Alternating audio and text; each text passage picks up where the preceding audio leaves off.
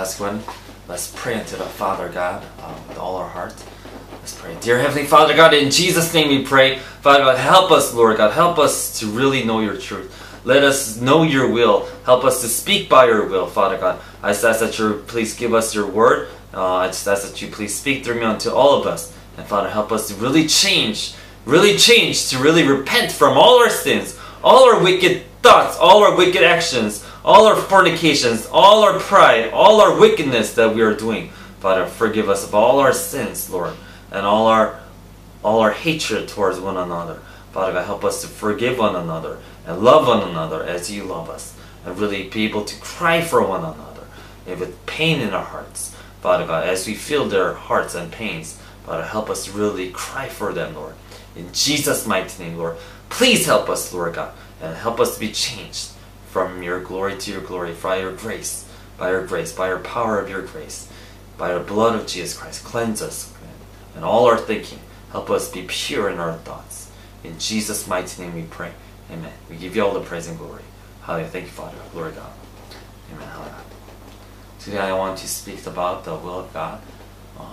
That the will of God is for us to really become like a little child. Little child. The world is just so much pride.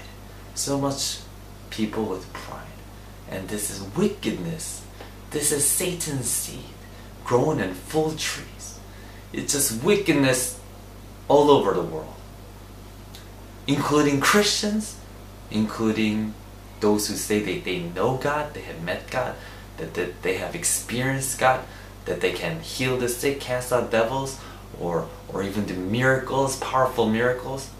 It's just too many people are filled with pride, and God wants this to be addressed. That unless you convert and become as a little child, you shall by no means enter the kingdom of God. Let's go to Matthew chapter 18 verse 3 or 2.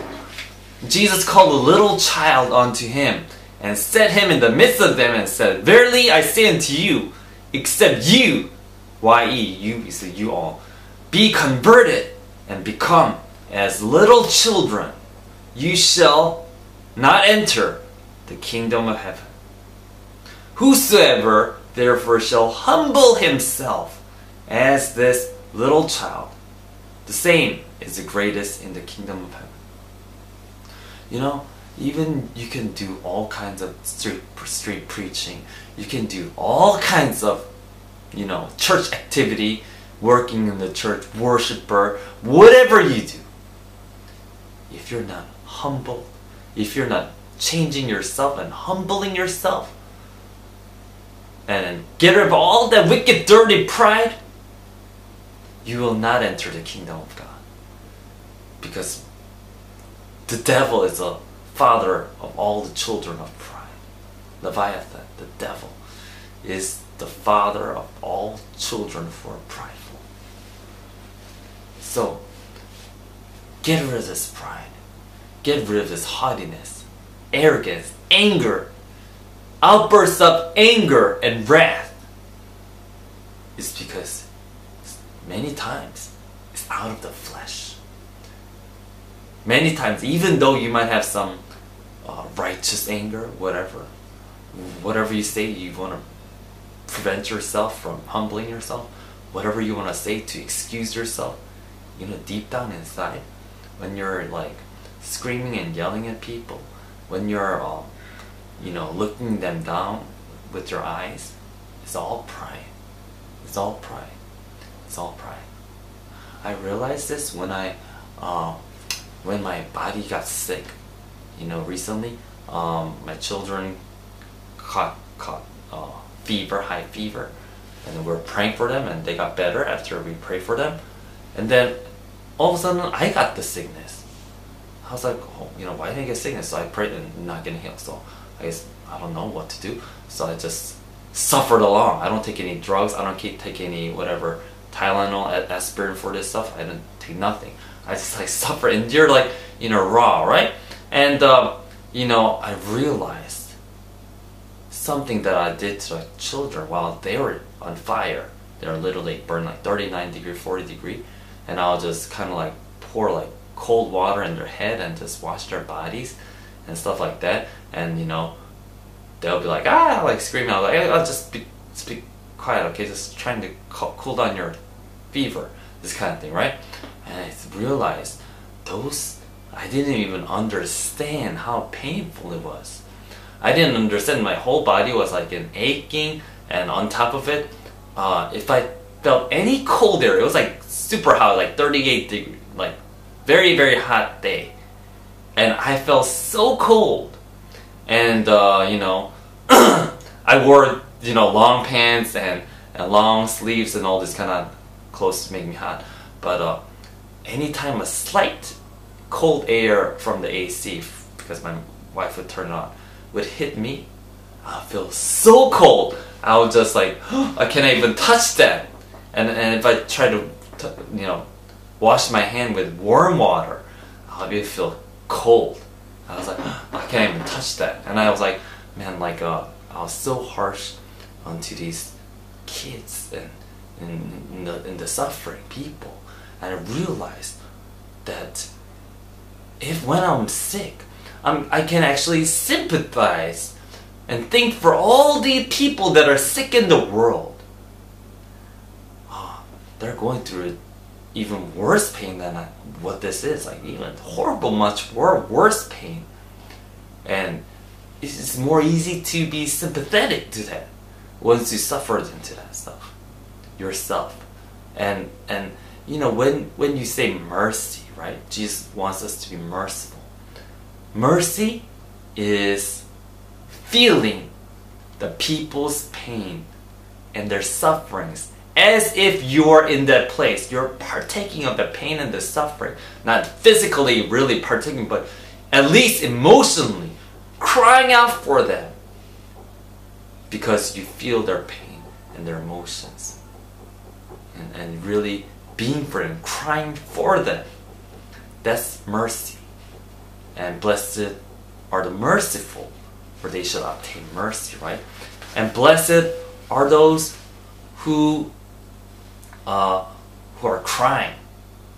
Blessed are those who are in pain and agony, you know, crying for others, right? And they shall be comforted, right? Blessed are those who mourn, right? Those people who are mourning, not for themselves, because why would it be blessed? I mean, it's like, yeah, you mourn and then God touched you and, you know, comforts you because you're crying for your own self. Yeah, well, where is the reward in that, though? There is no reward. There's no reward really in that, except that you just got comforted. But where is a heavenly reward?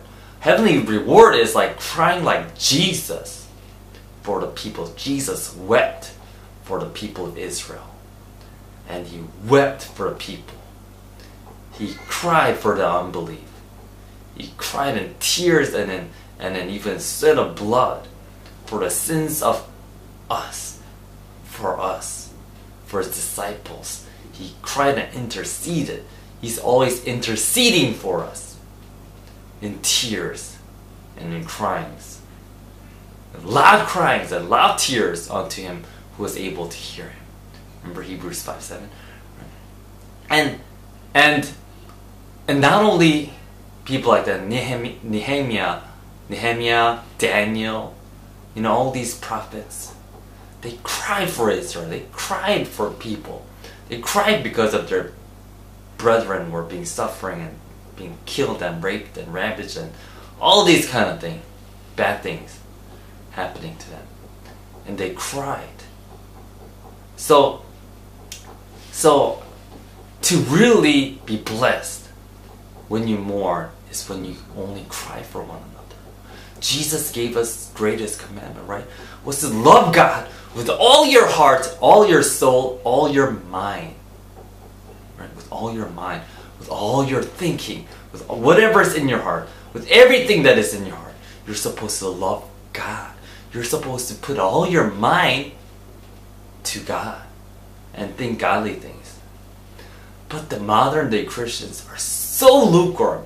It's a Laodicean church age, and yeah, it's neither hot or cold, but lukewarm.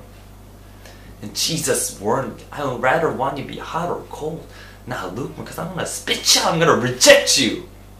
And all the people are so loving the world. The world is not crucified in them. They have not crucified the world. They love it. They love the things of the world. And they think it's all okay. It's just not okay. They just become enemies of God. Whoever loves the world makes themselves an enemy of God. You want to be a friend of the world? You make yourself an enemy of God. Huh? You want to love the world? Then there's no love of the Father in you. You don't love God. You just don't love God. There's no crying out. You're not even able to shed tears no longer.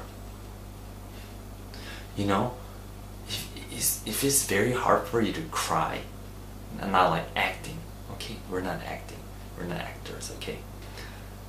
No, cry from the heart for other people. Not just because of your pain, but other people's pain. If it's hard for you to cry for other people and intercede for them, I don't know if you do or not, but really, literally cry out for them in intercession with tears and tears of blood of Jesus.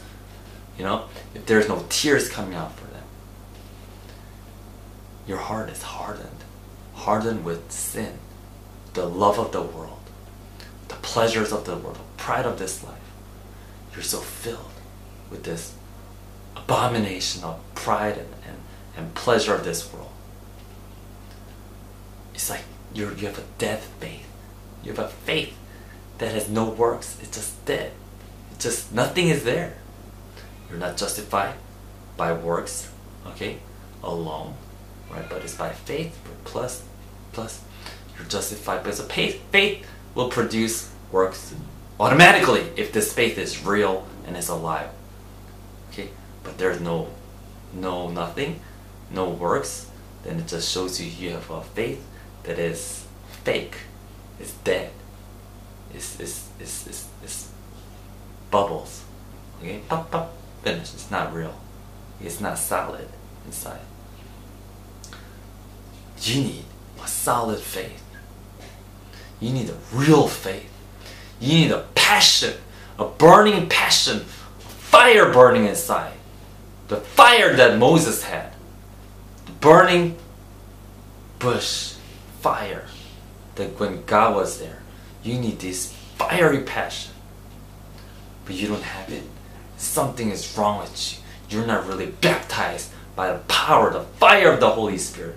You're not baptized, fully in the Lord, but you have the world still in you. It's not crucified. It's not dead.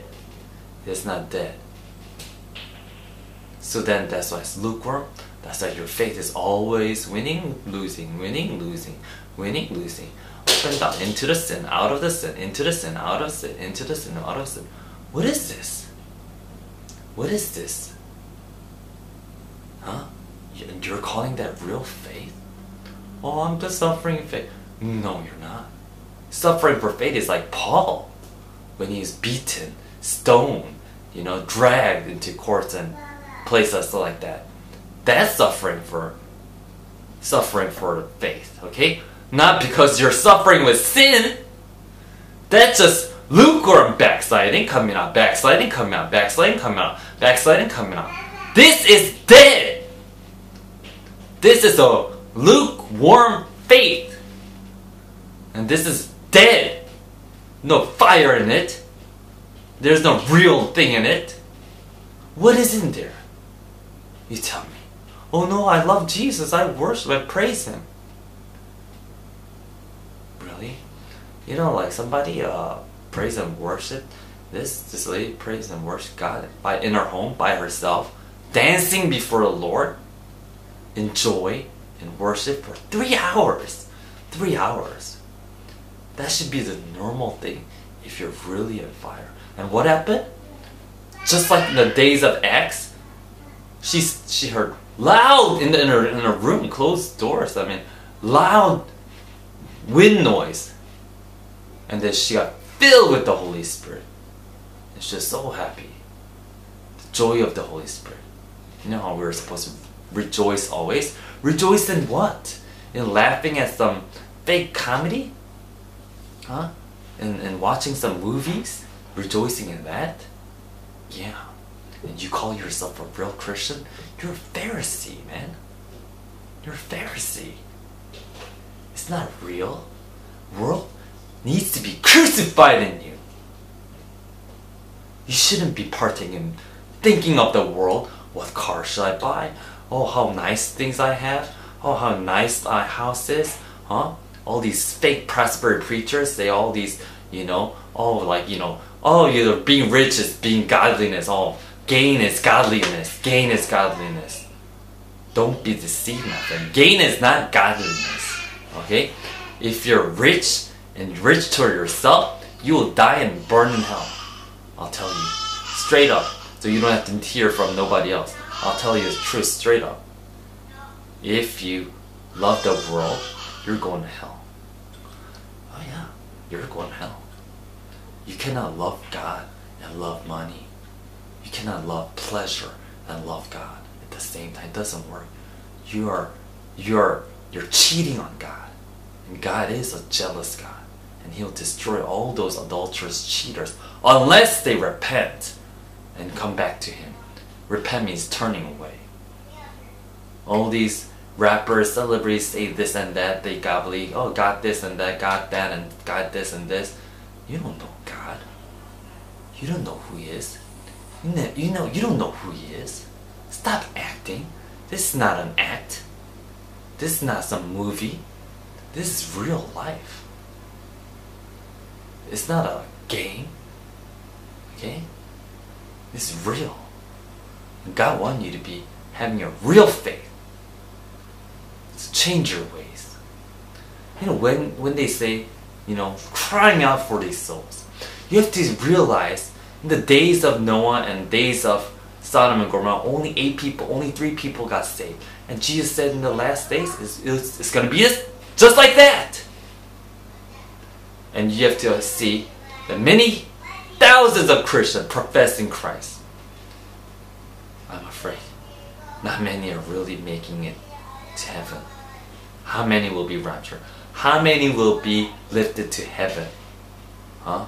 How many will pass the day of judgment when God judges all man's hearts and is filled with wicked pride, filled with wicked lust, filled with wickedness, pornography,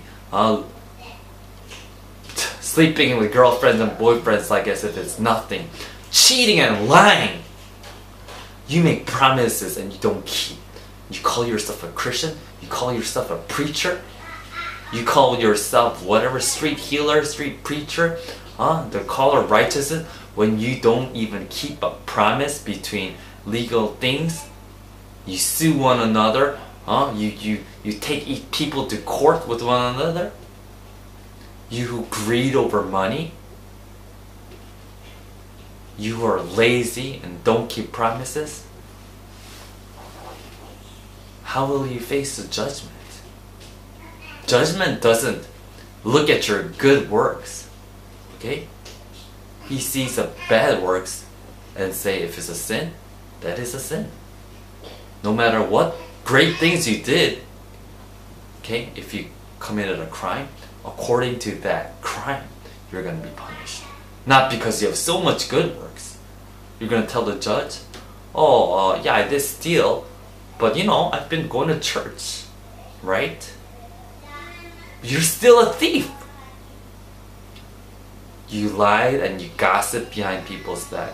And you're going, yeah, I did gossip, I did sing in the choir, I sang worship songs to you, I prayed, I preached in the street. What does that have to do? Jesus said, I never knew you. You who practice lawlessness. I never knew you. And you're, what? I've been going to church. I've been doing a lot of good works. I've been doing ministry. I'm a pastor. I'm a preacher. I'm a street healer. Street whatever. Huh? I proclaim the gospel. Jesus will say, I never knew you. You who practice lawlessness. your lifestyle is practicing lawlessness, you better wake up. Because God will judge according to the wicked things that you have done. Now, how can you overcome these things? Mercy triumphs over judgment, right? So mercy, cry, tears, of course, for your souls first, for your sins first, repent of those first, then also cry for the sins of others, for the people who are in trouble, for their souls to be saved. Cry and intercede for them, for their behalf. And of course, even for your enemies, even for those who despitefully use you and mock you and make fun of you and do wicked things to you, even for them, cry out for them with tears. If you don't have tears, ask God to break your heart, make your heart soft and malleable. Break this heart full of sin. Break it, Lord. Break this heart into pieces and create in me a new heart, a heart that is soft, like a little child. Amen. You know, a little child, as he grows and grows and grows and becomes an adult, his heart gets hardened with many sins, with many hate, with many bad things. He gets hardened and he don't cry anymore. 18, 19, he don't cry no more. 20, 30, even less. 30, 40, even less. 50, 60, maybe more, I don't know. Less than less. Okay? Unless you're humbled, you really won't know your real self. Ask God, Lord God, what is my sins? Humble me. Humble me. Be in His presence. Spend time with God. Stop robbing God with tithes and offerings. Okay? Jacob tithed unto God. Jacob. This is before Moses. Long before Moses. Like 300, 400 years before Moses. Okay? The law of Moses didn't even introduce. Where did he get that from? I'm going to tithe 10th. Where did he get that from? Where did Abraham get tithing 10th? Where did Abel and Cain got offering lamb and grains unto God? Where did they get that offering from? Where? It was written in our hearts. All things are God's. Everything that you own is God's. You ought to give it to the Lord. It's not yours. When people say, this is my money, it's not your money. It's God's money. And you're saying that because you think it's yours. You're so prideful that you think it's yours. Your body's not yours. Did you make it? No. Then it's God's. Your heart, is that yours? No, it's God's. Your mind, is that yours? Yours? No, it's God's. Everything is God's. How can you say, this is mine? It's not yours. It's God. We're God's stewards to take care of these things handed over to us. Okay? But it's not ours to begin with. It's the Lord's. My life, our life is Lord's. What you made your own life, you gave it to your own self. You make yourself like all the atheists proclaim. Oh, I made myself. We're just here. I'm just stardust. Oh, I'm just by myself. I made myself. You did? Oh. Then you have no God eternally. Then you'd be in hell. Because that's separation from God. That's hell. Okay? God said, okay, you know, I'm not gonna force you into heaven. You don't want God? Then don't have me anything. And it's just hellfire. Away from God. Forever and ever. And just, what are they doing? We're not atheists. Ours. Everything that we have is God's.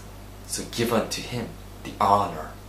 Okay? Because God says, where is my honor? In Malachi. God is saying yesterday, today, and forever. Matthew 23:23. Jesus says, do not leave that undone. Tithing. He said, don't leave that undone either. I mean, more important is justice, mercy, but don't leave that undone either. Jesus said it, Matthew 23:23, and it's finished. It should be finished. And also in Corinthians 15 or 16, it says, in the first day of the week, for the collection of saints. Collection of saints is like, they're collecting money from saints. Okay? Let it be on the first day of the week. Understand? They collected money from the saints.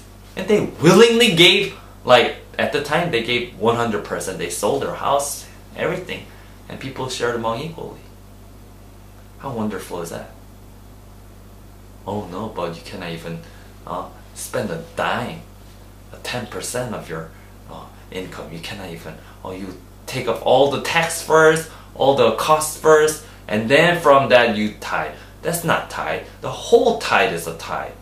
Whole tithe means from the income check that you get without minusing any tax or whatever, from that is 10% is God's. That's the whole tithe. Bring the whole tithe onto me. Not just tithe, the whole tithe. From your check, 100%, whatever, if it's 2,000, without subtracting any tax, without subtracting tax, 200 is God's. Okay, understand? Understand that clearly. So you don't be called a robber of God. When you go to heaven, when he judges, like, you're a robber. It's like, well, I'm not a robber. Yeah, tithes and offerings. It's like, oh, I thought we're not supposed to tithe. Oh, who said that? Oh, my pastor said that. Oh, well, your pastor is in hell. Okay?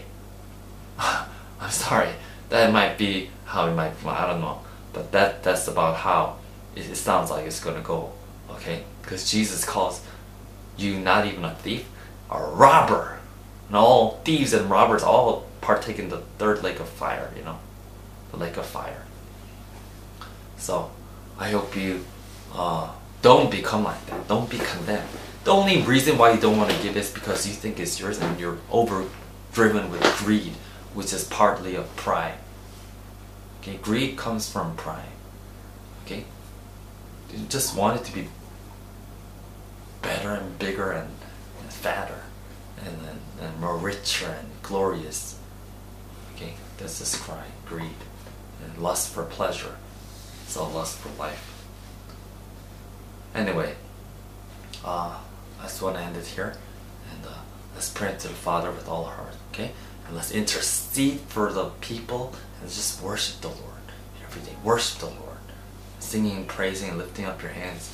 We worship the Lord. Okay, dear Heavenly Father God, thank you, Father God, for your word. I just ask that you please, Lord, help us to be led by your Holy Spirit and guided by your Spirit all the days of our life. Help us come into repentance and change our wicked ways, Father God, to love you and to serve you and to really honor you with all our tithes and offerings and with our life, Father God, with our time, Father God, with everything tithed unto you. Give it unto you. Live after this world, but let us be able to crucify this world that is within us. Crucify it unto death, the world that is within us, Lord. All this pride, all this lust, all this love of the money and world. Father God, I just ask that you please crucify us in that manner. In Jesus' mighty name we pray. Thank you, Father God. Help us to really live for you and intercede for the saints in tears and cryings and mourning for them. In Jesus' name we pray. Amen. We give you all the praise and glory. Thank you, Father God. Please, O Lord, save us and change us and help us come into your kingdom. In Jesus' name, by the grace of God. In Jesus' name we pray. Glory to God. Hallelujah.